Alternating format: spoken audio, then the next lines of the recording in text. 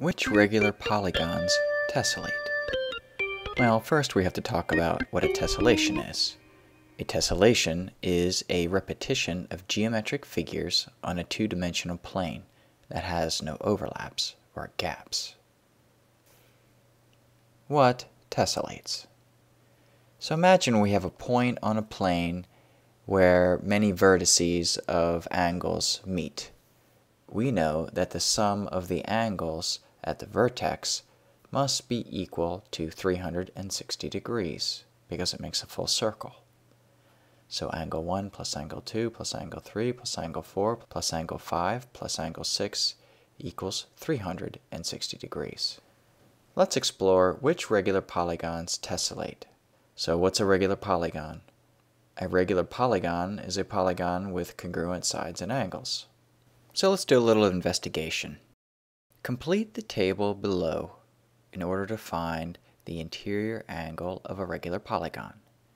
You will use this angle to rotate the regular polygon in SketchUp to test if the regular polygon will tessellate.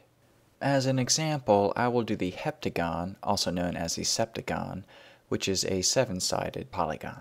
We know that we can make up 5 triangles inside a heptagon. So therefore, 5 triangles times 180 degrees gives us 900 degrees of the sum of the interior of the heptagon.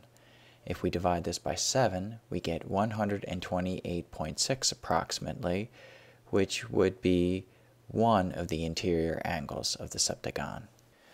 We can also use the formula n minus 2 times 180 divided by n to give us the interior angle of each regular polygon. So in this case, we have 7 sides. 7 minus 2 is 5 times 180 divided by 7 is 128.6 degrees. Same as we got before. So the question is, does this regular polygon tessellate? Well, we know that the interior angles must add up to give us 360 degrees. So if we try putting 2 together, we see we get 257.2 degrees. That's too little. If we try 3, we get 385.8 degrees. That's too much. Neither one of these gives us 360. So the septagon will not tessellate. So what I would like you to do is prove it using SketchUp. So we can go to SketchUp and choose a template. We can just use the simple template.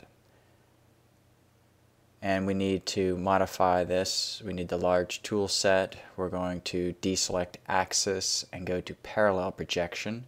And on the standard view, go to the top. And we can get rid of the little person icon there, delete that. And we're going to go to our polygon tool, which is on the left side here. It's a triangle symbol. Select that.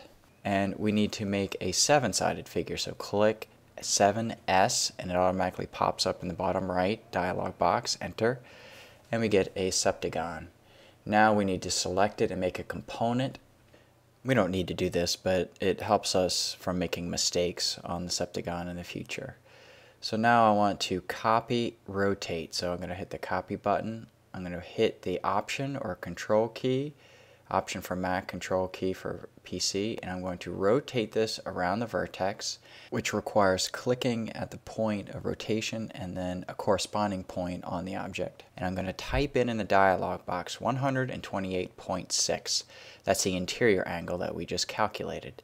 Now I'm going to repeat. I'm going to click, hold the option or the control key, and rotate again 128 degrees. What we see is that we get an overlap.